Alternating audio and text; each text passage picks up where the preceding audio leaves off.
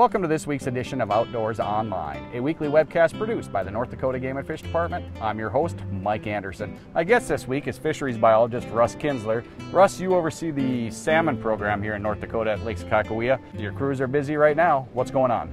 Yeah, every year at the end of September and beginning of October, we start looking for salmon, and then we basically spawn salmon the entire month of October.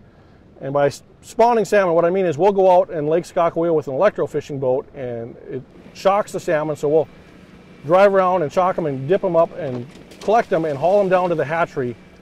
Once at the hatchery, we'll spawn them with the assistance of the hatchery personnel. Then they take the eggs and they'll incubate the eggs, hatch the eggs, and actually raise the fish up to a size that we want to stock them out at. This process is very important to the salmon fishery in Lake Sakakawea. Yeah, without us spawning the salmon, in a matter of 5 years, there wouldn't be any salmon left in Lake Sakakawea. They don't naturally spawn up there, so without us doing our part, they would disappear. Okay, what is the goal for eggs this year? This year we're planning to collect 1.4 million eggs, and that should allow us to raise 400,000 salmon to stock next spring. And we have a lot of challenges this year with the high water. Explain some of those. The lake was full this year, and it remains full, and in order to get rid of some of that water, they have the spillway gates open. And that was unknown to us, what that was going to do to the salmon spawn, because that's one of the areas salmon like to collect.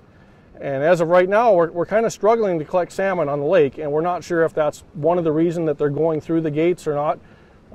We did see an increase this, the beginning of this week, so maybe it's just a little later run this year and the fish are still coming. So, but the catch in the river is made up for it, and that might be, some fish are going through the spillway, or they might have gone through it at an earlier stage in their life. So explain, what's the hatchery do with these salmon over the winter? So we bring the fish in to spawn and spawn them with the assistance of the hatchery.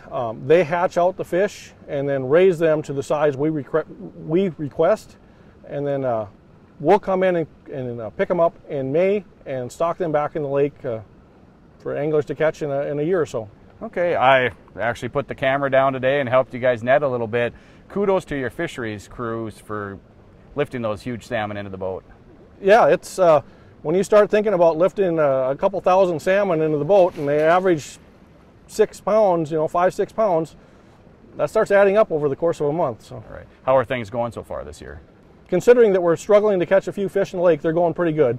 The stream behind us, we're catching a lot more salmon there, and that's why we suspect maybe some of them are going through the spillway.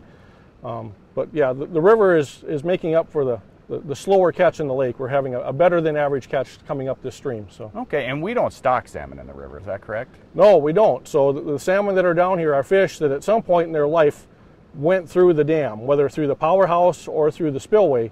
And that's something that we won't know. I mean, we know fish, even on normal years, go through the powerhouse.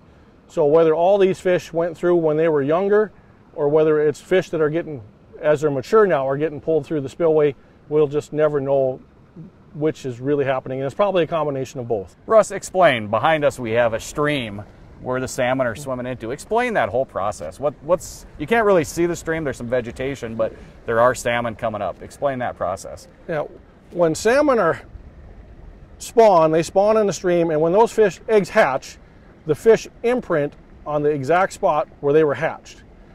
Well, here in North Dakota, that's in the Garrison Dam National Fish Hatchery. So they're imprinting on the water that's in the hatchery. So when they come back as mature fish, they're trying to get back to that spot. So the fish that are located below the dam are following the effluent channel or the discharge channel from the hatchery up that stream, trying to get back to the hatchery. We have put a block in there and set a trap up. So they get to this kettle and we trap them and are able to bring them back into the hatchery and essentially spawn them right where they were born. So we complete that cycle in an artificial sort of way. And it's been a hot spot so far this year. Yeah, this year is probably one of the best years we've ever had for fish coming up this channel. So they're returning home. They're returning home. A lot of great information, Russ. Thank you. Thank you. For more information on the salmon program in North Dakota, visit the Game and Fish Department's website at gf.nd.gov. For Fisheries Biologist Russ Kinzler and the rest of the staff here at the Game and Fish Department, thanks for joining us for this week's Outdoors Online. We'll see you again next week.